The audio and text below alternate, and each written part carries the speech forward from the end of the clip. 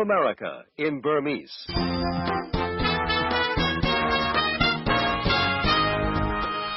Mingla nyane ge ma shin American ပြည်ထောင်စုမြို့တော် Washington DC ကနေ VOA မြန်မာပိုင်းအစီအစဉ်ရဲ့2018ခုနှစ်ဇွန်လ29ရက်စနေနေ့ညနေ6:00နာရီခရနဲ့9:00နာရီထိအစီအစဉ်တွေကိုလိုင်းဒိုမီတာ19နဲ့25တို့ကနေတိုက်ရိုက်ထုတ်လွှင့်ပေးနေပါပြီရှင်။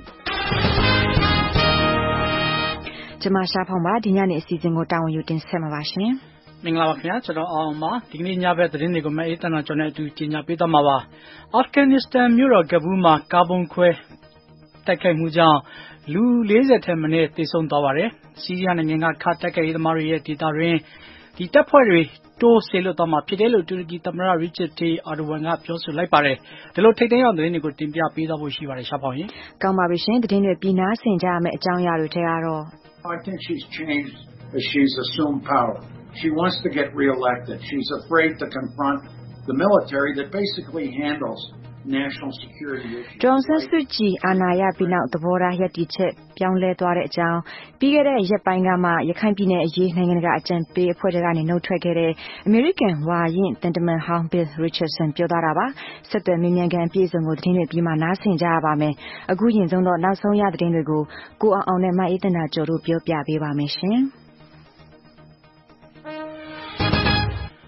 Afghanistan မြို့တော်ကဘူးကလူစီကားရအရက်မှာအသေးခံကားပုံခွဲတိုက်ခိုက်တာကြောင့်လူ40ထက်မနည်းသေဆုံးသွားပြီး150လောက်ဒဏ်ရာရသွားတယ်လို့ Afghan ကျန်းမာရေးဌာနပြောခွင့်ရ Wahid Majrour ကသတင်းမီဒီယာတွေကိုပြောပါတယ်။မြို့လယ်ပိုင်းကပြည်ထရေးရုံးဟောင်းနားမှာဒီကနေ့ပောက်ကွဲခဲ့တဲ့ဘုံကြောင့်တက်လာတဲ့မီးခိုးတွေကိုအဝေးကတောင်လှမ်းမြင်ရတယ်လို့မျက်မြင်သက်သေတွေကပြောပါတယ်။အသေးခံဘုံခွဲသမားဟာ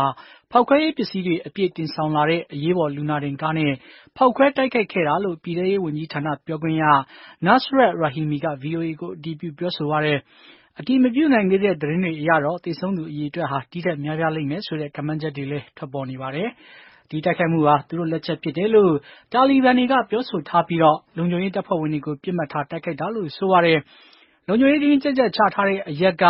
Kabul's Intercontinental Hotel ကိုလက်နက်အပြည့်စုံကင်ဆောင်ထားတဲ့တာလီဘန်အသေးခံဘုံခွဲသမား9ဦးကတိုက်ခိုက်အပြီးသတင်းတစ်ပတ်အကြာမှာအခုလိုထပ်မံပြီးကားဘုံခွဲတိုက်ခိုက်တာပါ။ဟိုတယ်ကိုစီးနင်းတိုက်ခိုက်မှုအတွင်းလူပေါင်း22ဦးထက်မနည်းသေဆုံးခဲ့ပါတယ်။အဲဒီသေဆုံးသူတွေထဲမှာအမေရိကန်4ဦးထက်မနည်းအပြင်နိုင်ငံခြားသား14ဦးပါဝင်ပါတယ်။အခုလိုလုံခြုံရေးတင်းတင်းကြပ်ကြပ်ချထားတဲ့နေရာမှာတိုက်ခိုက်ခံရတာကြောင့်အာဏာပိုင်တွေအနေနဲ့ဒီကိစ္စနဲ့ပတ်သက်ပြီးတော့လုံလုံလောက်လောက်ကင်တွယ်ခြင်းမရှိဘူးဆိုပြီးတော့လည်းဝေဖန်နေကြပါတယ်။ Afghan တောင်ပိုင်း Helmand ပြည်နယ်က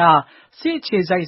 စခန်းတစ်ခုကိုဖောက်ခွဲရေးပစ္စည်းအပြည့်တင်ဆောင်ထားတဲ့ကားနဲ့အသေးခံဖောက်ခွဲရေးသမားကတိုက်ခိုက်ပြီးနာရီပိုင်းအကြာမှာအခုလိုထပ်မံတိုက်ခိုက်တာပါ။ Nat Ali ခရိုင်ကတိုက်ခိုက်မှုကြောင့်လုံခြုံရေးတပ်ဖွဲ့ဝင်6ဦးထက်မနည်းဒဏ်ရာရသွားပါတယ်ခင်ဗျာ။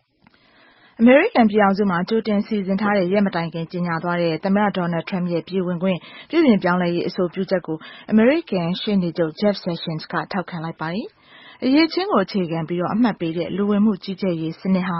အမေရိကန်ပြည်ထောင်စုအတွက်အကျိုးရှိမဲ့စနစ်ဖြစ်တယ်လို့လူဝင်မှုကြီးကြပ်ရေးနဲ့အမျိုးသားလုံခြုံရေးကိစ္စရပ်များဆိုင်ရာမိန့်ခွန်းကို Virginia ပြည်နယ် Norfolk ရေတပ်စခန်းမှာသောကြာနေ့ကပြောကြားသွားခဲ့တာပါ။လူဝင်မှုကြီးကြပ်ရေးနဲ့အကြမ်းဖက်မှုတွေရာဇဝတ်မှုတွေဘလို့ဆက်ဆက်မှုရှိကြောင်းဆိုတာကို Mr. Sessions ကအဓိကထားပြီးပြောကြားသွားပါတယ်။သူအဲ့လိုပြောကြားသွားတဲ့တနေ့တည်းမှာပဲဒီအစီအစဉ်ကိုဆန့်ကျင်သူတွေကလည်းသူ့ကိုကန့်ကွက်ကြောင်းပြောခဲ့ကြပါတယ်။သူ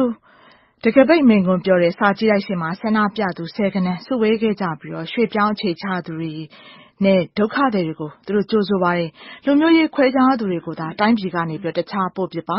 တရားဝင်နေထိုင်ခွင့်ရမထားသူတွေကိုပြန်မပို့ပါနဲ့ဆိုတဲ့ဆိုင်းဘုတ်တွေကိုကိုင်ဆောင်ပြီးတော့ဆန္ဒပြခဲ့ကြပါတယ်အောက်လွှတ်တော်လူနည်းစုဒီမိုကရက်ခေါင်းဆောင် Nancy Pelosi ကလည်းတရားဝင်နေထိုင်ခွင့်မရှိတဲ့သူတွေပြန်ပို့ရေးအစိုးရရဲ့မူပေါင်းဟာဒီနိုင်ငံကိုရွှေ့ပြောင်းအခြေချနေထိုင်သူတွေကိုမုန်းတီးလို့ပြဋ္ဌာန်းဖို့ကြိုးစားတဲ့တရေဘောကြောင့်တဲ့လုပ်ရဖြစ်ပါတယ်လို့ကြေညာချက်ထုတ်ပြီးပြောကြားသွားပါတယ်အစိုးရရန်တရားလက်ပတ်ရေးအတွက်အသုံးစရိတ်ချပေးဖို့ဒီဖေဖော်ဝါရီလ10ရက်နေ့မတိုင်ခင်ဖေဖော်ဝါရီလအစောပိုင်းမှာပဲအခုသမ္မတအဆိုပြုထားတဲ့အစီအစဉ်ကိုအထက်လွှတ်တော်မှာမဲခွဲဆုံးဖြတ်နိုင်ဖို့အတွက်အိမ်ဖြူတော်ကမျှော်လင့်ထားပါတယ်ရှင်။ဆီးရီးယားနိုင်ငံကခါတက်ကြရေးသမားတွေရဲ့ဒေသအတွင်းတပ်ဖွဲ့တွေကိုတိုးပြီးတော့ဆေးလွတ်သွားမှာဖြစ်တယ်လို့တူရကီသမ္မတ Recep Tayyip Erdogan ကထပ်မံပြောဆိုလိုက်ပါတယ်။ အဲဒီခါတက်ကြရေးသမားတွေဟာတူရကီကအကြမ်းဖက်အဖွဲ့အဖြစ်သတ်မှတ်ထားတဲ့ခတ်တပုံတွေနဲ့ဆက်ဆက်မှုရှိတာကြောင့်တူရကီတပ်ဖွဲ့တွေဟာတူရကီစီးရီးယားနယ်စပ်ကိုကျော်လွန်ပြီးစီးရီးယားကအာဖရင်ဒေသရဲ့အထိထိုးပေါက်ဝင်ရောက်နိုင်ဖို့အတွက်စဉ်းစားထားတယ်လို့အန်ကာရာမှာအာဒိုဝမ်ကပြောလိုက်ပါတယ်မန်ဘစ်မြို့အထိစစ်စင်ရေးကိုတိုးချဲ့သွားမှာဖြစ်ပြီးအီရတ်နယ်စပ်ရောက်တဲ့အထိအကြမ်းဖက်သမားတွေမခိုအောင်နိုင်အောင်ဆောင်ရွက်ဖို့ရည်ရွယ်ထားတယ်လို့လည်းဆိုပါတယ်။အဲဒီလိုဆိုရင်တော့ဆီးရီးယားမှာ IS အကြမ်းဖက်သမားတွေကိုနှိမ်နင်းတိုက်ခိုက်နေတဲ့နိုင်ငံတကာတပ်ဖွဲ့ဝင်တွေဖြစ်တဲ့အမေရိကန်တပ်ဖွဲ့ဝင် 2000 လောက်နဲ့တူရကီတပ်ဖွဲ့တွေရင်ဆိုင်ထိတွေ့မှုတွေလည်းရှိလာနိုင်တာပါ။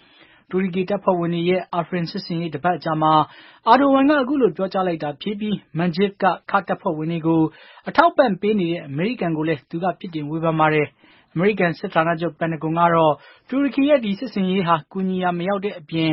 IS တွေကိုနှိမ်နင်းချေမှုန်းနေတဲ့ဆောင်ရွက်မှုတွေကိုထိခိုက်စေနိုင်ကြောင်းပြောထားပါတယ်။အမေရိကန်တူရကီဆက်ဆံရေးဟာအခုသတင်းပတ်အတွင်းဆိုးရွားလာပြီးဒီတင်းမာလာတဲ့ဆက်ဆံရေးကိုလျှော့ချဖို့ဗုဒ္ဓဟူးနေ့ကအမေရိကန်နဲ့တူရကီသမ္မတတို့ဖုန်းဆက်သွယ်ပြောကြားခဲ့တာနဲ့ပတ်သက်ပြီးတော့လည်းတမျိုးစီပြောဆိုအငင်းပွားနေကြပြန်ပါတယ်။အမေရိကန်သမ္မတဒေါ်နယ်ထရမ့်ကသူ့ရပ်တည်ချက်အတိုင်းအခိုင်အမာပြောဆိုဆွေးနွေးခဲ့တယ်လို့ဆိုပြီးအာဖရင်ကတူရကီတွေရဲ့အနေအထားနဲ့ပတ်သက်ပြီးသမ္မတသတိထားပြောဆိုခဲ့တဲ့အတိုင်းနိုင်ငံခြားရေးဌာနကလည်းအဲ့ဒီအတိုင်းရပ်တည်ပါတယ်လို့ဆိုပါတယ်။တူရကီဘက်ကတော့အာဖရင်ကတူရကီတပ်ဖွဲ့တွေရဲ့စစ်ရေးလှုပ်ရှားမှုတွေအရှိန်လျှော့ချဖို့တောင်းဆိုခဲ့တာမျိုးမရှိဘူးလို့ပြောဆိုပါတယ်ခင်ဗျာ။ကမ္ဘာမှာဒီကနေ့ဇန်နဝါရီလ29ရက်နေ့ကိုဂျူးလူမျိုးတုံးတပ်ဖြတ်မှုအောင်မေ့ပွဲနေ့အဖြစ်နဲ့သတ်မှတ်ထားပြီးနိုင်ငံအသီးသီးမှာအခမ်းအနားတွေဆင်နွှဲကြပါတယ်။1945ခုနှစ်ဒီကနေ့ Auschwitz နာဇီစခန်းကနေဂျူးတွေလွတ်မြောက်ခဲ့တာဖြစ်ပါတယ်။ဒီလိုမျိုးဂျူးနယ်ဘွားတွေကိုနာဇီတွေလူမျိုးတုံးတပ်ဖြတ်မှုပြုလုပ်ခဲ့တာကိုအမှတ်ရနေစေဖို့အမေရိကန်ပြည်ထောင်စုဝါရှင်တန်မြို့တော်မှာတည်ရှိတဲ့ဂျူးလူမျိုးတုံးတပ်ဖြတ်မှုအောင်မေ့ပွဲHolocaust ပြတိုက်ကဒီကနေ့အခမ်းအနားတစ်ခုကျင်းပပြီးနိုင်ငံတကာကအရာရှိတွေကိုအခမ်းအနားဖိတ်ကြားထားပါတယ်။ဒီလိုဖြစ်ရပ်ဆိုးကြီးတွေပေါ်ပေါက်ခဲ့တယ်ဆိုတာအနာဂတ်မျိုးဆက်တွေသိရှိနားလည်ဖို့အခုလိုအခမ်းအနားတွေမရှိမဖြစ်လိုအပ်ပါတယ်လို့ဥရောပသမဂ္ဂတမန်ကြီး David O'Sullivan ကပြောပါတယ်။ Saudi Arabia နိုင်ငံအခြေစိုက်မွတ်စလင်ကမ္ဘာအဖွဲ့ချုပ်ရဲ့အတွင်းရေးမှူးချုပ်ဒေါက်တာ Mohammed Al-Issa ကတော့ဒီလောက်ရက်စက်တဲ့ပြစ်မှုကြီးကိုစိတ်မှန်တဲ့လူတစ်ယောက်အနေနဲ့ဘလို့မှလက်ခံခွင့်လွှတ်နိုင်စရာမရှိပါဘူးလို့ Holocaust ပြတိုက်ကိုစာရေးသားပေးပို့ပါတယ်။တောက်ကြနေ့ကဒီပြတိုက်ကိုတွားရောက်ကြည့်ရှုတဲ့သူတွေထဲမှာတော့အမေရိကန်သမ္မတကတော် Melania Trump လည်းပါဝင်ပြီးအတွေ့အကြုံကအင်အားပြင်းပြီးရင်ထဲမှာခံစားရပါတယ်လို့ Twitter လူမှုကွန်ရက်မှာသူ့ရဲ့ခံစားချက်ကိုရေးလာပါတယ်။သူကစွန့်မွန်တောင်းတဲ့တိုင်းရှိရပ်ပြီးအမတ်တရဖျောင်းတိုင်ထွန်းညှိနေတဲ့ပုံကိုလည်း Twitter စာမျက်နှာမှာတင်ထားပါတယ်။အမေရိကန်အိမ်ဖြူတော်ကတော့ဒီဖြစ်ရပ်ကြီးဟာလူသမိုင်းကိုညှစ်စွန်းစေတဲ့ဖြစ်ရပ်ကြီးပဲလို့မှတ်ယူကြောင်းဒီလိုဖြစ်ရပ်မျိုးဘယ်တော့မှထပ်မဖြစ်လာစေဖို့တန်ဋိဌာန်ပြုကြောင်းတောက်ကြနေ့ကပဲကြေညာချက်ထုတ်ပြန်ပါတယ်ရှင်။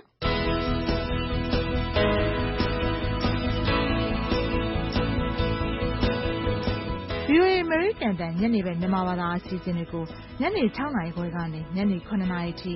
လိုင်းဒိုမီတာ19 kHz 10683ညလိုင်းဒိုမီတာ19 kHz 15565နဲ့လိုင်းဒိုမီတာ25 kHz 11965တို့ကနေထုတ်လွှင့်ပေးနေပါတယ်ရှင်။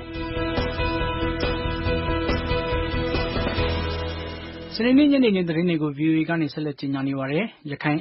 အရေးအကြံပေးအဖွဲ့ကနေကိုယ်ဆန္ဒသဘောအလျောက်နှုတ်ထွက်လိုက်တာဖြစ်တယ်လို့မကြသေးခင်ကမှမြန်မာနိုင်ငံကပြန်လာတဲ့အမေရိကန်ဝါရင့်တန်တမန်ဟောင်း Bill Richardson ကပြောလိုက်ပါတယ်။ဘယ်သူကမှသူ့ကိုထုတ်ပယ်တာမျိုးမဟုတ်ပဲသူမထွက်ခင်အချိန်ထိအမျိုးသားလုံခြုံရေးအကြံပေးအပါအဝင်အားလုံးကသူမထွက်ဖို့အတွက်လူလားလားမေတ္တာရက်ခံခဲ့တယ်လို့လည်းဆိုပါတယ်။အရာအားလုံးကိုဖုံးဖိဖာထေးဖို့လှုံ့ဆော်နေတဲ့အကြံပေးအဖွဲ့ရဲ့အစီအစဉ်တွေကိုလက်မခံနိုင်ပဲသူယုံကြည်ရာအတိုင်းရပ်တည်ဆောင်ရွက်ခဲ့တယ်လို့လည်း Mr. Richardson ကပြောပါတယ်။ထိုင်းဒုတိယဝန်ကြီးချုပ်ဟောင်း Sarakiart Sathirathai ဦးဆောင်တဲ့ရခိုင်အရေးအကြံပေးအဖွဲ့မှာ Mr. Richardson အပါအဝင်မြန်မာနဲ့နိုင်ငံတကာကအကြံပေးအဖွဲ့ဝင်10ဦးပါဝင်ပါတယ်။အဲဒီအကြံပေးအဖွဲ့နဲ့နိုင်ငံတော်တိုင်ပင်ခံပုဂ္ဂိုလ်ဒေါ်အောင်ဆန်းစုကြည်တို့ဆွေးနွေးရာမှာကုလသမဂ္ဂနဲ့လူ့အခွင့်အရေးအဖွဲ့တွေသတင်းမီဒီယာတွေပေါ်ဝေဖန်မှုတွေများပြားရှိခဲ့တယ်လို့ဖမ်းဆီးခံထားရတဲ့ Reuters သတင်းထောက်2ယောက်လွတ်မြောက်ရေးကူညီဆောင်ရွက်ဖို့ပြောရမှာလဲရခိုင်အကြံပေးအဖွဲ့နဲ့မသက်ဆိုင်ကြောင်းဒေါသနဲ့တုံ့ပြန်ခဲ့တယ်လို့ Mr. Richardson ကဆိုပါတယ်။ကူညီကယ်ဆယ်ရေးအဖွဲ့တွေလွတ်လပ်စွာစောင့်ကြည့်အကဲခတ်မဲ့သူတွေအနေနဲ့ဒုက္ခသည်တွေနေရင်းပြန်ရမှာအသေးချာစောင့်ကြည့်ကြည့်ရှုခွင့်မရှိဘူးဆိုရင်တော့ဒုက္ခသည်တွေနေရင်းပြန်ဖို့အချိန်စောလွန်းနေသေးတယ်လို့ကုလသမဂ္ဂရဲ့သဘောထားကိုလည်းသူ့အနေနဲ့ထောက်ခံကြောင်း Mr. Richardson က VOA ကိုအတည်ပြုပြောပါတယ်။ဒုက္ခသည်တွေကိုပြန်လည်စိစစ်လက်ခံရေးမြန်မာအစိုးရရဲ့အစီအစဉ်တွေကိုအပြည့်အဝထောက်ခံကြောင်းရခိုင်အရေးအကြံပေးအဖွဲ့ကတော့ထောက်ခံထားပါတယ်ခင်ဗျာ။ မြောက်ကိုရီးယားနဲ့တောင်ကိုရီးယားတို့အကြားမှာအိုလံပစ်အားကစားပွဲတော်ဆိုင်ရာဆွေးနွေးမှုတွေပြုလုပ်နေတာကြောင့်တော့နိုင်ငံတကာကသဘောတူထားသလိုမြောက်ကိုရီးယားနိုင်ငံမှာနျူကလ িয়ার လက်နက်ကင်းရှင်းရေးလှုပ်ဆောင်မှုတွေကနေအာရုံပြောင်းမသွားစေချင်ဘူးလို့အမေရိကန်ကာကွယ်ရေးဝန်ကြီး Jim Mattis ကပြောပါတယ်။ Kim Jong-un ဦးဆောင်တဲ့မြောက်ကိုရီးယားအစိုးရအဖွဲ့ဟာတကမ္ဘာလုံးအတွက်ချိန်ချောက်မှုကြီးတစ်ရပ်ဖြစ်နေတော့မယ်လို့ဟာဝိုင်အီမှာရှိတဲ့ Pacific ဒေသဆိုင်ရာအမေရိကန်စစ်ဌာနချုပ်မှာတောင်ကိုရီးယားကာကွယ်ရေးဝန်ကြီး Son Young-moo နဲ့တွေ့ဆုံဆွေးနွေးပြီးသောကြာနေ့ကပဲပြောကြားသွားတာပါ။ဒီကိစ္စဟာနိုင်ငံတကာနဲ့ပတ်သက်တဲ့ပြဿနာဖြစ်လို့နိုင်ငံတကာရဲ့ဝိုင်းဝန်းဖြေရှင်းမှုလိုအပ်ပါတယ်။နိုင်ငံတကာကတန်တမာရေးဖိအားပေးမှုတွေကိုအရှိန်မလျှော့ပဲဆက်ပြီးလှုပ်သွားမှာပါလို့ကာကွယ်ရေးဝန်ကြီး Mattis ကပြောပါတယ်။ဒါမဲ့လည်းနိုင်ငံတကာကတုံ့ပြန်တဲ့နေရာမှာတန်တမာရေးနည်းလမ်းကိုဦးစားပေးလှုပ်ဆောင်မယ်ဆိုပေမဲ့ညှိနှိုင်းကြတဲ့အခါမှာတော့ဒီဘက်ကလည်းခိုင်ခိုင်မာမာရပ်တည်ပြောဆိုနိုင်တဲ့အနေအထားရအောင်လို့စစ်ရေးဆိုင်ရာနည်းလမ်းတွေကိုအသင့်ပြင်ရေးဆွဲထားမယ်လို့လည်းမြောက်ကိုရီးယားကိုကာကွယ်ရေးဝန်ကြီးကတတိပေးသွားပါတယ်ရှင်။တောင်ကိုရီးယားသမ္မတမွန်ဂျေအင်ဟာမီးလောင်ခဲ့တဲ့ဆေးရုံကိုဒီကနေ့သွားရောက်ကြည့်ရှုခဲ့ပြီးအဲဒီမှာသေဆုံးသူတွေရဲ့မိသားစုဝင်တွေမိသက်ကယ်ဆယ်ရေးအဖွဲ့ဝင်တွေကိုဝမ်းနည်းကြောင်းပြောကြားခဲ့ပါတယ်။ကိုလက်လှုပ်ရှားလေ့ကျင့်ခန်းလုပ်တဲ့ဒီရုံမှာမီးလောင်တာကြောင့်လူပေါင်း29ဦးသေဆုံးပြီးသတင်းပတ်နိုင်ငံအကြာမှာတောက်ကြနေ့ကတောင်ပိုင်းမြို့မာယန်ကစီကျောင်းဆေးရုံမှာမီးလောင်ပြီးတော့မီးခိုးငွေ့တွေကြောင့်လူ150ကျော်ဒဏ်ရာရခဲ့ပြီး40လောက်သေဆုံးခဲ့ပါတယ်။အခုလိုလူတွေထပ်မံသေဆုံးခဲ့တဲ့အတွက်ထိခိုက်ကြေကွဲရပြီးအားလုံးရှေ့မှာမျက်နှာပြရတာကိုလည်းရှက်ရွံ့မိပါတယ်လို့သမ္မတကပြောပါတယ်ခင်ဗျာ။ဟောင်ကောင်မှာမကြာခင်လပိုင်းတွေတွင်ကျင်းပမယ့်ရွေးကောက်ပွဲကနေပြီးတော့တက်ကြွလှုပ်ရှားသူလူငယ်တဦးကိုဝင်ရောက်ရှင်ပြိုင်ခွင့်ပိတ်ပင်လိုက်ပါတယ်။ဒီမိုကရေစီစနစ်ကိုလိုလားတဲ့ဒီမိုစစ်စတိုပါတီကအဖွဲ့ဝင်ဖြစ်တဲ့သူအသက်22နှစ်အရွယ် Agnes Chow ကိုအခုလိုပိတ်ပင်လိုက်တာပါ။သူကမက်လမှာကျင်းပမယ့်ရွေးကောက်ပွဲမှာဥပဒေပြုအမတ်နေရာတနေရာအတွက်ဝင်ရောက်ရှင်ပြိုင်နေတာပါ။ကိုယ်ပိုင်ဆုံးဖြတ်ခွင့်တနည်းပြောရရင်တော့ဟောင်ကောင်ရဲ့လွတ်လပ်ရေးအတွက်ဆိုတာအပါအဝင်ဒီမိုစစ်စတိုပါတီရဲ့ဦးတည်ချက်တွေကိုဟောင်ကောင်အစိုးရကသိပ်ပြီးတော့သဘောမကျတာဖြစ်ပါတယ်ရှင်။ Direct from Washington, the voice of America, VOA နောက်ဆုံးရသတင်းတွေကိုကိုအောင်နဲ့မအေးသနာကျော်တို့ပြောပြပေးခဲ့တာပါအခုဆက်လက်ပြီးတော့ Bill Richardson နဲ့တွေ့ဆုံမြင်မြန်ချက်ကိုတင်ပြပေးပါမယ်ရှင်မြန်မာဒီမိုကရေစီရေးကိုအစဉ်တစိုက်အားပေးထောက်ခံခဲ့သူအမေရိကန်ဝါရင့်တန်တမန်ဟောင်းလက်ဖြစ်စွမ်းရင်ဝန်ကြီးနဲ့ပြည်내အုပ်ချုပ်ရေးမှူးဟောင်းဖြစ်သူ Bill Richardson ကဒေါ်အောင်ဆန်းစုကြည်ဟာအာဏာရပြီးနောက်သဘောထားရပ်တည်ချက်တွေပြောင်းလဲသွားသလိုစစ်တပ်နဲ့ထိပ်တိုက်ရင်ဆိုင်ရမှာကိုလည်းစိုးရိမ်နေပြီးထိန်းချုပ်နိုင်စွမ်းလည်းမရှိကြောင်းနဲ့အကာအကွယ်တွေပေးနေတယ်လို့ဝေဖန်လိုက်ပါတယ်။ VOA သတင်းတောက် Cindy Shin က Bill Richardson ကို Skype ကနေဆက်သွယ်မေးမြန်းထားပါတယ်ရှင်။ Governor Richardson, first just to clarify, did you resign from the advisory board or were you asked to leave? And more importantly, why? ပြည်내အုပ်ချုပ်ရေးမှူး Richardson ရှင်ပထမဆုံးရှင်းပြစေချင်တာကအကြံပေးဖွဲ့တွေကကိုယ်တိုင်နှုတ်ထွက်တာလားသူတို့နှုတ်ထွက်ခိုင်းတာလားဆိုတာဖြစ်ပါတယ်ပိုအရေးကြီးတာကဘာကြောင့်နှုတ်ထွက်တာလဲ Well, I resigned. They're claiming that I was fired, but they were begging me to stay till the very last minute. ကျွန်တော်ကနှုတ်ထွက်တာပါသူတို့ဖြုတ်ပစ်တယ်လို့ဆိုနေပါတယ်ဒါပေမဲ့ကျွန်တော်ကိုအဲ့ဒီမှာဆက်နေဖို့နောက်ဆုံးအချိန်ထိအမျိုးသားလုံခြုံရေးအကြံပေးပုဂ္ဂိုလ်ကတောင်းပန်နေခဲ့တာပါကျွန်တော်နှုတ်ထွက်တာအကြောင်း2ခုရှိပါတယ်ပထမတစ်ချက်ကအကြံပေးအဖွဲ့ဟာအမှားကိုဖုံးကွယ်ဖို့သက်သက်ဖြစ်ပြီးမြန်မာအစိုးရရဲ့မူဝါဒတွေကိုခိုင်မာအောင်လုပ်ပေးဖို့ပဲဖြစ်တယ်လို့ကျွန်တော်ယူဆလို့ပါဒုတိယတစ်ခုကအဖမ်းခံထားရတဲ့ရိုက်တာသတင်းတောက်2ဦးနဲ့ပတ်သက်ပြီးမျှမျှတတကင်တွယ်ဖို့ကျွန်တော်ကပွင့်ပွင့်လင်းလင်းအကြံပေးဖို့ကြိုးစားတာကိုဒေါအောင်ဆန်းစုကြည်ကဒေါသပေါက်ကွဲပြီးတုံ့ပြန်ပါတယ်ဒါဟာသူ့အနေနဲ့ပွင့်လင်းတဲ့အကြံပေးမှုကိုစိတ်မဝင်စားဘူးဆိုတာပြသလိုက်တာပါဒါဟာနှစ်ပေါင်း30ဒီမိုကရေစီရေးအတွက်ခိုင်မာတဲ့မိတ်ဆွေတွေအဖြစ်အတူတူလုပ်ကင်လာကြပြီးမှဖြစ်လာရတဲ့ကိစ္စပါဒါဟာကျွန်တော်ရဲ့နှုတ်ထွက်မှုကြောင့်အစိတ်အမွှာပြိုကွဲသွားခဲ့ပါပြီ You know, it's well documented that you've been a very good friend of Myanmar civilian leader Aung San Suu Kyi for many years, and she asked you to join the council. ပြည်내အုပ်ချုပ်ရေးမှူးကိုယ်တိုင်လည်းမြန်မာအရက်ဖက်ခေါင်းဆောင်ဒေါအောင်ဆန်းစုကြည်နဲ့နှစ်ပေါင်းများစွာအင်မတန်ကောင်းမွန်တဲ့မိတ်ဆွေအဖြစ်ရှိလာခဲ့တယ်ဆိုတာအထောက်အထားတွေရှိပါတယ်နောက်ပြီးသူကပြည်내အုပ်ချုပ်ရေးမှူးကိုလည်းအဲ့ဒီကောင်စီထဲမှာပါဖို့ပြောကြားခဲ့တာလည်းဖြစ်ပါတယ်အခုရိုက်တာသတင်းတောက်2ယောက်ကိစ္စပြဿနာကလည်းဖြစ်နေပါတယ်အဲ့ဒီဒေသမှာဖြစ်နေတဲ့ဒုက္ခရောက်နေသူတွေကိုကူညီဖို့နဲ့အချက်လက်တွေရအောင်လုပ်နေတဲ့ကုလသမဂ္ဂသတင်းတောက်တွေနဲ့ကယ်ဆယ်ရေးလုပ်သားတွေကိုသူကိုယ်တိုင်ကရောပြင်းပြင်းထန်ထန်ဝေဖန်ခဲ့ပါသလား Yes, certainly her chairman was, but she also in various conversations has disparaged the UN, felt the UN was unfair to her, the human rights investigation especially, disparaging ဟုတ်ပါတယ်အထူးသဖြင့်သူ့ရဲ့ဥက္ကဋ္ဌကပါဒါပေမဲ့သူကိုယ်တိုင်လည်းစကားပြောဆိုတဲ့အချိန်အတော်များများမှာကုလသမဂ္ဂကိုချိုးနှိမ်ပြီးပြောပါတယ်ကုလသမဂ္ဂဟာသူ့အပေါ်တရားမမျှတဘူးအထူးသဖြင့်လူ့အခွင့်အရေးစုံစမ်းစစ်ဆေးတဲ့နေရာမှာတရားမမျှတဘူးလို့ခံစားနေရပါတယ်နိုင်ငံတကာမီဒီယာတွေလူ့အခွင့်အရေးအဖွဲ့တွေကိုချိုးနှိမ်ပါတယ်ဒါတွေအားလုံးဟာလူ့အခွင့်အရေးစုံစမ်းစစ်ဆေးတဲ့ကိစ္စကိုစန့်ကျင်နေတာလို့ဆိုပါတယ်ဒီလူတွေဟာဒီမိုကရေစီအသွင်ကူးပြောင်းရေးအတွက်သူနဲ့အတူလုပ်ခဲ့ကြပါတယ်သူ့ကိုထောက်ခံခဲ့ကြသူတွေဖြစ်ပါတယ်အဓိကအဖြစ်သူ့ကိုနိုဘယ်ဆုချီးမြှင့်ခဲ့ကြသူတွေလည်းဖြစ်ပါတယ်ဒါကြောင့်သူ့အနေနဲ့အခုအခါမှာအများနဲ့တယောက်ဆိုတဲ့အခြေအနေငါတို့ကိုသူတို့ကစန့်ကျင်နေတယ်ဆိုတဲ့အခြေအနေခံစားနေရပါတယ်နောက်ပြီးတော့ဝိုင်းပြီးပိတ်ဆို့ခံနေရတယ်လို့လည်းခံစားနေရပါတယ်သူဟာပြောင်းလဲသွားခဲ့ပါပြီ Right, I was going to ask if you were sort of blindsided and really surprised by this and အခုဆက်မေးချင်တာကပြည်နယ်အုပ်ချုပ်ရေးမှူးကဒါတွေကိုကြိုမတွေးမိပဲရုတ်တရက်အံ့အားသင့်ခဲ့ရတယ်ဆိုတဲ့သဘောလားပြီးတော့သူဟာအာဏာရှိတဲ့နေရာကိုရောက်လို့ပြောင်းလဲသွားတယ်လို့ထင်ပါသလားဒါမှမဟုတ်ရိုဟင်ဂျာတွေနဲ့ပတ်သက်ရင်သူ့အနေနဲ့မမြင်နိုင်မသိနိုင်တဲ့အခြေအနေမျိုးဖြစ်နေပါသလား No, I think she's changed as she's assumed power. She wants to get reelected. She's afraid to confront. သူကအာဏာရလို့ပြောင်းလဲသွားတယ်လို့ထင်ပါတယ်သူကပြန်ပြီးရွေးကောက်ခံနေပါတယ်သူအနေနဲ့စစ်တပ်နဲ့ထိပ်တက်ရင်ဆိုင်ရမှာကိုစိုးရိမ်ပါတယ်စစ်တပ်ဟာအခြေခံအားဖြင့်ဒုက္ခသည်တွေကိုဆက်ဆံတဲ့ကိစ္စလိုအမျိုးသားလုံခြုံရေးကိစ္စတွေကိုကင်တွယ်နေတာပါရက်ဆက်ကြမ်းကြုတ်မှုတွေအတွက်လည်းသူတို့မှာတာဝန်ရှိတယ်လို့ထင်ပါတယ်လူတွေအစုလိုက်အပြုံလိုက်မြုပ်နှံထားတဲ့ကိစ္စတွေမှာလည်းသူတို့ပါဝင်ပါတယ်ဒုက္ခသည်တွေကိုကူညီပေးမယ့်အစားဒုက္ခသည်တွေမြန်မာနိုင်ငံကိုပြန်ပို့မယ့်ကိစ္စဟာပြဿနာကိုပိုမိုခက်ခဲစေပါတယ်သူတို့လုံခြုံရေးအတွက်အာမခံချက်မပေးနိုင်ပါဘူးဒီအခြေအနေတွေကိုဒေါ်အောင်ဆန်းစုကြည်ကရင်ဆိုင်ရမှာကြောက်လန့်နေပါတယ်အခုကမှစစ်တပ်နဲ့သူဦးဆောင်တဲ့အရပ်သားအစိုးရတို့ကြားအာဏာခွဲခြားမှုရှိနေပါတယ်ဒါပေမဲ့သူ့အနေနဲ့စစ်တပ်ဟာဒီအလုပ်တွေကိုဆက်မလုပ်အောင်တွန်းအားပေးတာမှာဦးဆောင်ဖို့ပျက်ကွက်နေပါတယ်သူ့အနေနဲ့စစ်တပ်ကိုထိန်းချုပ်နိုင်ခြင်းမရှိပါဘူးသို့တော်အရေးကြီးတာကသူကမပြောဘဲနေုံသာမကစစ်တပ်ကိုအကာအကွယ်ပေးနေတဲ့အချက်ကသူပြောင်းလဲသွားပြီဆိုတာပြသခြင်းပဲဖြစ်ပါတယ်ဒါဟ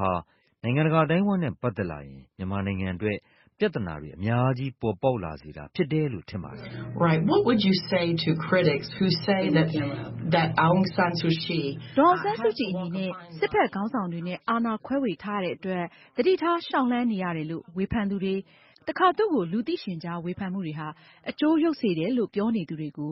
ုပြည်နယ်အုပ်ချုပ်ရေးမှူးအနေနဲ့ဘာပြောချင်ပါသလဲကျွန်တော်ကနိုင်ငံရေးသမားတစ်ယောက်ပါအာဏာရှိနေသူတွေကိုဘယ်လိုညှိနှိုင်းရမယ်ဆိုတာသိဖို့လိုအပ်ပါတယ်လူတကာကိုတိုက်ခိုက်နေုံနဲ့မရပါဘူးဒါပေမဲ့ဒေါ်အောင်ဆန်းစုကြည်အနေနဲ့စစ်တပ်လုပ်တာတွေကိုသဘောတူလွန်းနေတယ်လို့ကျွန်တော်ထင်ပါတယ်သူတို့ကိုကောက်ကွယ်နေတာတွေရပ်ပြီးဟေးစစ်တပ်ဒီမှာကြည်စမ်းရိုဟင်ဂျာတွေကိုဆက်ပြီးမနှိပ်စက်နဲ့တော့ဆိုတာမျိုးပြောပြီးခေါင်းဆောင်မှုကိုပုံမူပြသတင်ပါတယ်ဒီအရေးကြီးတဲ့ပြဿနာတွေကိုကင်တွယ်ဖို့အတွက်ငါတို့အဖြေတစ်ခုရှာကြရအောင်လို့ပြောရမှာဖြစ်ပါတယ်အနောက်နိုင်ငံတွေနိုင်ငံတကာအတိုင်းဝိုင်းနဲ့ကုလသမဂ္ဂအမေရိကန်ပြည်ထောင်စုကနေဒါဥရောပသမဂ္ဂတို့ကိုတောက်လျှောက်အပြစ်တင်နေမဲ့အစားပေါ့စစ်တပ်ကိုရင်မဆိုင်ဘဲနဲ့အားလုံးကိုလှည့်ပြီးတော့ပြဿနာရှာနေမဲ့အစားဒါမျိုးတွေလုပ်တင်ပါတယ်စစ်တပ်ကိုရှောက်ရမ်းတာတွေလုပ်ခွင့်ပေးနေမဲ့အစား Right, we just got word that the advisory board is now back. ရိုဟင်ဂျာဒုက္ခသည်တွေနေရင်းပြန်ပို့ရေးအစိုးရရဲ့အစီအစဉ်ကိုအကြံပေးအဖွဲ့ကအခုထောက်ခံနေတယ်ဆိုတာကိုကျမတို့ကြားခဲ့ရပါတယ်ဒါနဲ့ပတ်သက်ပြီးတော့ဘယ်လိုထင်မြင်ပါသလဲ Well, I think that's part of the whitewash. Look, the government of Bangladesh. အဲ့ဒါကအခြေအနေမှန်ကိုဖုံးကွယ်ဖို့ကြိုးပမ်းတဲ့တစ်စိတ်တစ်ပိုင်းဖြစ်တယ်လို့ကျွန်တော်ထင်ပါတယ်ဘင်္ဂလားဒေ့ရှ်အစိုးရကုလသမဂ္ဂလူ့အခွင့်အရေးအုပ်စုကအခုလိုဌာနေပြန်ပို့ရေးအစီအစဉ်ဟာအဆင်သင့်မဖြစ်သေးဘူးလို့ပြောခဲ့ပြီးဖြစ်ပါတယ်ဒါကြောင့်မို့လို့ဒုက္ခသည်တွေအနေနဲ့သူတို့ရဲ့လုံခြုံရေးအတွက်စိတ်မချရတဲ့အတွက်ကြောင့်ဘင်္ဂလားဒေ့ရှ်အစိုးရကဌာနေပြန်ပို့မဲ့ကိစ္စကိုဆိုင်းငံ့ထားတာပါဒုက္ခသည်တွေကသူတို့လည်းအစုလိုက်အပြုံလိုက်အသက်ခံကြရတဲ့အခြေစိုက်လိမ့်မယ်လို့ထင်နေကြပုံရပါတယ်နိုင်ငံသားဖြစ်ရေးနဲ့ပတ်သက်ပြီးတော့လည်းသူတို့မှာအာမခံချက်မရှိပါဘူးသူတို့တွေကိုနိုင်ငံသားဖြစ်ခွင့်ရမဲ့လမ်းဖွင့်ပေးသင့်ပါတယ်သူတို့နေအိမ်တွေဘေးကင်းစွာပြန်နိုင်လိမ့်မယ်လို့လည်းအာမခံချက်မရှိပါဘူးအဲ့ဒီနေအိမ်တွေလည်းဖျက်ဆီးခံထားရပါတယ်အခုဖြစ်ရပ်ကလည်းအမှန်ကိုဖုံးကွယ်ဖို့ကြိုးပမ်းတာလို့ကျွန်တော်ထင်ပါတယ်အခုကိစ္စနဲ့ပတ်သက်ပြီးကျွန်တော်နောက်ဆုံးပြောချင်တာကအကြံပေးအဖွဲ့ဟာကျွန်တော်မပါဘဲနဲ့ဒေါ်အောင်ဆန်းစုကြည်နဲ့တိတ်တဆိတ်တွေ့ဆုံခဲ့ပါတယ်ကျွန်တော်ကိုသူတို့ကအဲ့ဒီမှာမပါစေချင်တာက ကျွန်တော်ပွင့်ပွင့်လင်းလင်းပြောတဲ့အကြံပေးချက်ကိုသူတို့မကြားချင်လို့ဖြစ်ပါတယ်။ဒီအချက်ကကျွန်တော်အခုလိုနှုတ်ထွက်ဖို့ဆုံးဖြတ်ရတဲ့အခြေအနေကိုစိုက်စေတဲ့အချက်ပဲဖြစ်ပါတယ်။ကျွန်တော်ရဲ့အကြံပေးချက်တွေကိုသူတို့ကလက်မခံချင်ပါဘူး။ဒါကြောင့်ကျွန်တော်နှုတ်ထွက်ခဲ့တာပါ။ Do you think the Trump administration is doing enough to help? ရိုဟင်ဂျာအရေးနဲ့ပတ်သက်လို့သမ္မတ Trump အစိုးရကလုံလုံလောက်လောက်အကူအညီတွေပေးနေတယ်လို့ရောထင်ပါသလားYeah, I got to say, the Trump administration has spoken out. ကျွန်တော်ပြောနိုင်တာကရိုဟင်ဂျာတွေကိုကောင်းကောင်းမွန်မွန်ထားဖို့ပြည်တွင်းမှာစုံစမ်းစစ်ဆေးရေးနဲ့ပတ်သက်လို့ Trump အစိုးရကထုတ်ဖော်ပြောကြားခဲ့ပြီးဖြစ်ပါတယ်။သတင်းတောက်တွေလွတ်မြောက်ရေးအတွက်လည်းစောစောစီးစီးပဲသူတို့ကထုတ်ပြီးပြောထားပါတယ်။ကျွန်တော်ကိုအမေရိကန်သံအမတ်ကြီးကလည်းဒီအကြောင်းနဲ့ပတ်သက်လို့ရှင်းပြပါတယ်။လွန်ခဲ့တဲ့တစ်လကနိုင်ငံခြားရေးဝန်ကြီး Tillerson ကလည်းကျွန်တော်ကိုခေါ်ပြီးသူတို့ဘာလုပ်နေတယ်ဆိုတာကိုပြောပြပါတယ်။ဒါကြောင့် Trump အစိုးရနဲ့နိုင်ငံခြားရေးဌာနတို့ကလူ့အခွင့်အရေးကိစ္စနဲ့ပတ်သက်လို့အရေးယူဆောင်ရွက်ထားတယ်လို့ကျွန်တော်ထင်ပါတယ်။ဒီကိစ္စကိုသမ္မတနဲ့ကင်းကင်းကွာကွာထားနိုင်တဲ့၍အဆင်ပြေလိမ့်မယ်လို့ကျွန်တော်ထင်ပါတယ်။ What do you think could be done to get those 2 journalists released? သတင်းတောက်2ဦးပြန်လည်လွတ်မြောက်ရေးအတွက်ဘယ်လိုလှုပ်ဆောင်သင့်တယ်လို့ထင်ပါသလဲ Well, there has to be more international pressure. နိုင်ငံတကာဖိအားပေးမှုပိုလိုအပ်တယ်လို့ကျွန်တော်ထင်ပါတယ်။ဒေါ်အောင်ဆန်းစုကြည်နဲ့စစ်တပ်တို့ကဒီလက်ရှိအခြေအနေဟာသူတို့အတွက်နိုင်ငံတကာမှာအထောက်အကူမဖြစ်စေဘူးဆိုတာကိုသဘောပေါက်ဖို့လိုတယ်လို့ကျွန်တော်ထင်ပါတယ်။ဒါကိုဖြေရှင်းနိုင်မယ့်နည်းရှိပါတယ်။ပြည်ထောင်စုရှေ့နေချုပ်မှာလွတ်ငြိမ်းချမ်းသာခွင့်ပေးဖို့အာဏာရှိပါတယ်။ဒါကိုသူတို့ချက်ချင်းလုပ်ပေးသင့်တယ်လို့ကျွန်တော်ထင်ပါတယ်။လက်ရှိအခြေအနေဟာမြန်မာအစိုးရပုံရိပ်အတွက်အိမ်မက်ဆိုးကြီးဖြစ်စေပါတယ်။ဒါ့အပြင်ထောင်ချောက်ဆင်ပြီးဖမ်းခဲ့ကြတဲ့အတွက်ဒါဟာသတင်းတောက်တွေအပေါ်မှာမတရားပါဘူး။နိုင်ငံတော်လျှို့ဝှက်ချက်နဲ့ပတ်သက်တဲ့ဘယ်ဥပဒေတွေကိုမှလည်းသူတို့မချိုးဖောက်ပါဘူး။ဘာကိုမှလည်းသူတို့ထုတ်မပြောခဲ့ကြပါဘူး။သူတို့ကလူအစုလိုက်အပြုံလိုက်တတ်ထားတဲ့နေရာတွေကိုတွေ့ရှိကြပါတယ်။ဒီတပ်ဖြတ်မှုတွေကိုရိုဟင်ဂျာတွေရောရိုဟင်ဂျာမဟုတ်တဲ့လူတွေဥပမာစစ်ဘက်ကကျူးလွန်ခဲ့ကြတာပါ။ဒါကြောင့်မို့ဒီကိစ္စကိုမြန်မြန်ဖြေရှင်းဖို့လိုပါတယ်။ကျွန်တော်ထင်တာကနိုင်ငံတကာဖိအားပိုပေးသင့်ပါတယ်။အဓိကအာဏာရှိသူတွေဖြစ်တဲ့တပ်မတော်ကာကွယ်ရေးဦးစီးချုပ်နဲ့ဒေါ်အောင်ဆန်းစုကြည်တို့အနေနဲ့လူသိရှင်ကြားဒါမှမဟုတ်သီးခြားတွေ့ဆုံပြီးဒီကိစ္စကိုဆွေးနွေးဖို့လိုပါတယ်။ဒီကိစ္စကြောင့်နိုင်ငံဟာအတော်လေးထိခိုက်နေပါတယ်။ So we talked about what the State Department is doing on Myanmar. မြန်မာနိုင်ငံနဲ့ပတ်သက်ပြီးတော့နိုင်ငံခြားရေးဌာနကဘာလုပ်နေတယ်ဆိုတာကျမတို့ပြောခဲ့ပါတယ်။ အမေရိကန်ပြည်ထောင်စုအနေနဲ့မြန်မာနိုင်ငံအပေါ်ဒဏ်ခတ်အရေးယူမှုတွေပြန်ပြီးချမှတ်သင့်တယ်လို့ယူဆပါသလား No, I don't think so. Economic sanctions particularly hurt poor people. ကျွန်တော်တော့အဲ့ဒီလိုမထင်ပါဘူး။ဒဏ်ခတ်ရေးယူမှုအထူးသဖြင့်စီးပွားရေးဒဏ်ခတ်မှုဟာဆင်းရဲသားလူထုကိုအထူးသဖြင့်ထိခိုက်စေပါတယ်။ကျွန်တော်ဟာမြန်မာလူထုကိုသိပ်ကိုချစ်ခင်ပါတယ်။သူတို့မှာတာဝန်ရှိတယ်လို့ကျွန်တော်မယူဆပါဘူး။အခြေအနေတစ်ခုမှာစစ်ဘက်ကတချို့အပေါ်ပြစ်မှတ်ထားအရေးယူတာမျိုးလုပ်ချင်လဲလုပ်ပေါ့။ဒါပေမဲ့နိုင်ငံတကာအတိုင်းအဝိုင်းဟာဒီအချိန်မှာဒေါ်အောင်ဆန်းစုကြည်ကိုကြောခိုင်းပစ်လိုက်တင်တယ်လို့ကျွန်တော်မယူဆပါဘူး။ဒီအခြေအနေဆက်ဖြစ်နေရင်တခုခုတော့လုပ်ရပါမယ်။အဖြေကတော့ထိတွေ့ဆက်ဆံတာပါပဲ။အနောက်နိုင်ငံတွေနိုင်ငံတကာအဖွဲ့အစည်းတွေအနေနဲ့ဒေါ်အောင်ဆန်းစုကြည်နဲ့ထိစပ်သင့်ပြီးသူ့အနေနဲ့လည်းအလားတူလုပ်သင့်ပါတယ်။အခင်းအကျင်းတစ်ခုခုရှိလာအောင်လုပ်သင့်ပါတယ်။တင်းမာမှုလျော့ပါးအောင်လုပ်ပြီးလက်ရှိမှာဒုက္ခခံစားနေရတဲ့ဒီဒုက္ခသည်တွေဂုဏ်သိက္ခာရှိလူသားဆန်စွာပြုမှုဆက်ဆံခံရတယ်လို့ခံစားရစေမယ့်နည်းလမ်းတွေကိုရှာဖွေရမှာပါ Right, and I hope this is not too personal, but do you feel like you could still have the relationship with Aung San Suu Kyi to reach back? အခုမေးမယ့်မိကွန်းကတိတ်ကြီးပုဂ္ဂိုလ်ရေးမဆန်လွန်းဘူးလို့ကျမယူဆပါတယ်။ဒေါ်အောင်ဆန်းစုကြည်နဲ့ပြန်ပြီးထိစပ်ဖို့ရာဆက်ဆံရေးရှိနေနိုင်အောင်မယ်လို့ယူဆပါသလား Well, I'd be prepared to be helpful, but right now, no. She's probably furious at me. ထောက်ကူဖြစ်စေဖို့ကျွန်တော်ပြင်ဆင်ထားမှာပါဒါပေမဲ့လောလောဆယ်တော့မဟုတ်ပါဘူးသူကကျွန်တော်ကိုဒေါသထွက်နေနိုင်ပါတယ်ဒါကအချိန်အတော်ကြာရှိနေဦးမှာပါကျွန်တော်ဗီဇာလျှောက်ကြည့်ဖို့ကြိုးစားမှာမဟုတ်ပါဘူးဒီနိုင်ငံကိုကျွန်တော်ချစ်ပါတယ်ဒီနိုင်ငံနဲ့ပတ်သက်လို့သူနဲ့ပတ်သက်လို့ကျွန်တော်အများကြီးပတ်သက်လှုပ်ဆောင်ထားတာပါကျွန်တော်ဖောင်ဒေးရှင်းလုပ်ငန်းတွေလည်းအများကြီးရှိထားပါတယ်တန်တမန်တူအနေနဲ့ကျွန်တော်ရဲ့လှုပ်ဆောင်မှုပါဒါပေမဲ့လောလောဆယ်မှာတော့မရှိတော့ပါဘူးပြန်ပြီးပြည်လည်ဖို့အခြေအနေကြီးတစ်ခုရှိရမယ်လို့ကျွန်တော်ထင်ပါတယ်အမြဲတမ်းလည်းဖြစ်သွားနိုင်ပါတယ်ဒါပေမဲ့ကျွန်တော်နားလည်ပါတယ်ကျွန်တော်လုပ်လိုက်တာကအသေးအဖွဲပါသူ့ရဲ့မိတ်ဆွေတွေတောင်မှကြောခိုင်းနေကြတာပါမိတ်ဆွေတယောက်စီကနေပွင့်လင်းတဲ့အကြံဉာဏ်မျိုးသူရရပါမယ်အဲဒီလိုအကြံဉာဏ်ယူဖို့အဆင်သင့်မဖြစ်ဘူးဆိုရင်အဲ့ဒါဟာသူ့အတွက်ရောမြန်မာနိုင်ငံအတွက်ပါဆိုးရွားတဲ့ကိစ္စဖြစ်သွားပါလိမ့်မယ် Thank you so much, Ambassador. Anything else you need like to say? ကျေးဇူးတင်ပါတယ်တန်မတ်ကြီးနောက်ထပ်ပြောလိုတဲ့အခြားချက်တွေရောရှိပါသေးသလား No, you got it all. မရှိတော့ပါဘူးအားလုံးပြည့်စုံပါတယ် Okay. Real pleasure talking to you, sir. ဟုတ်ကဲ့အခုလိုတွေ့ဆုံမေးမြန်းခွင့်ရတဲ့အတွက်ကျေးဇူးတင်ပါတယ် American ဝါရင်တန်တမန်ဟောင်း Bill Richardson နဲ့ VOA သတင်းတောက် Cindy Shane ဆက်သွယ်မြင်းမြန်းချက်ကိုနားဆင်ခဲ့ကြရတာဖြစ်ပါတယ်ရှင်သောရရှင်များရှင်ရခိုင်ပြည်နယ်မြောက်ဦးမြို့မှာမကြသေးခင်ကဆန္ဒပြသူတွေတေးချေထိခိုက်တာတွေကြုံခဲ့ရတဲ့ဖြစ်ရပ်ကြောင့်လွတ်လပ်စွာထုတ်ဖော်ပြောဆိုခွင့်စုဝေးခွင့်နဲ့ပတ်သက်လို့မေးခွန်းတွေလည်းတကြော့ပြန်ထွက်ပေါ်လာပါတယ်မြန်မာနိုင်ငံမှာအရပ်သားအစိုးရတက်လာပေမဲ့လည်းဆန္ဒပြဖို့စုဝေးဖို့ခွင့်ပြုချက်ရဖို့လိုအပ်နေစေဖြစ်ပါတယ်ဆန္ဒပြဖို့စုဝေးဖို့ခွင့်ပြုချက်ယူနေရတဲ့ငြိမ်းစုစီလိုလူသိများတဲ့ဥပဒေဆက်ထားတဲ့မတဲ့လွတ်လပ်စွာထုတ်ဖော်ခွင့်ပြောဆိုခွင့်တွေကိုအကန့်အသတ်ဖြစ်နေတဲ့ဥပဒေတွေဘာတွေရှိနေသလဲဆိုတာတွေကို VOA မြန်မာပိုင်းရဲ့စနေနေ့ညတိုက်ရိုက်လေ့လာအစီအစဉ်မှာဆွေးနွေးကြရအောင်ပါရှင်။ပါဝင်ဆွေးနွေးလိုသူတွေအနေနဲ့ VOA ရဲ့ဖုန်းနံပါတ် 1-202-382-555 ကိုခေါ်ယူပြီးဆက်သွယ်ရမယ့်တယ်လီဖုန်းနံပါတ်ကိုကြိုတင်ပေးပို့ထားနိုင်ပါတယ်။ကိုယ်တိုင်မပါဝင်နိုင်တဲ့သူတွေအနေနဲ့လည်း email နဲ့ပဲဖြစ်ဖြစ်အသံဖိုင်နဲ့ပဲဖြစ်ဖြစ် VOA ရဲ့ email လိပ်စာ burmese@voanews.com ကိုကြိုတင်ပေးပို့ထားနိုင်တယ်လို့ VOA ရဲ့ Facebook စာမျက်နှာမှာလည်းမှတ်ချက်တွေကြိုတင်ရေးသားပေးပို့ထားလို့ရပါတယ်။စနေနေ့ညတိုက်ရိုက်လေ့လာအစီအစဉ်ကကြိုဆိုပါရရှင်။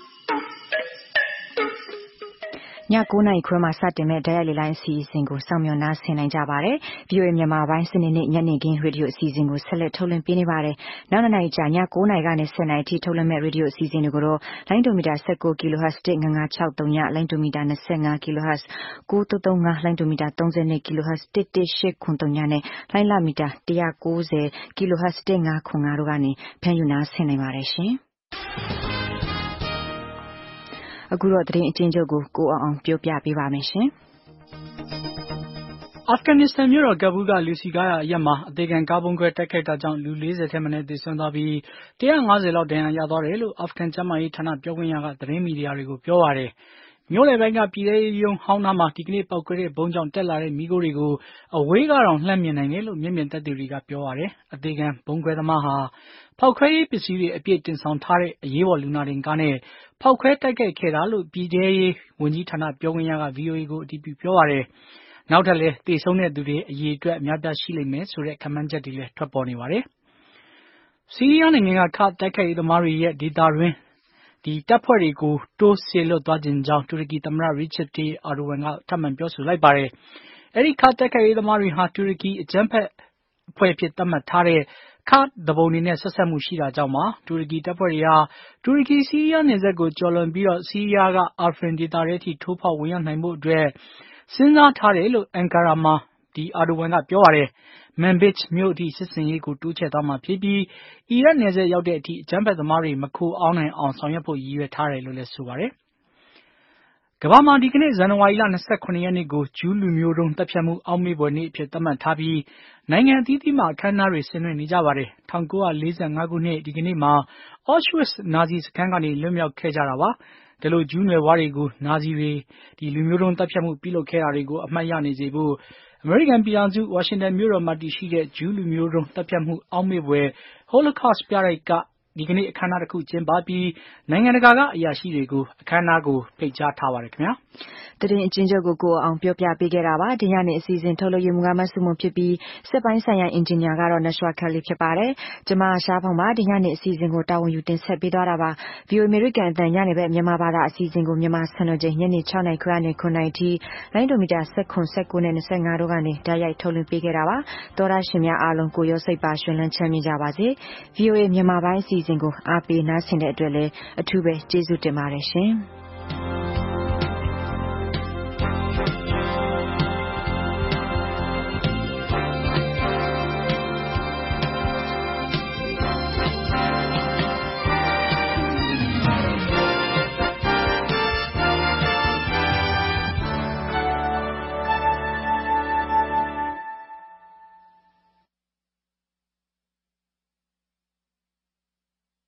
This program has come to you from the Voice of America, Washington.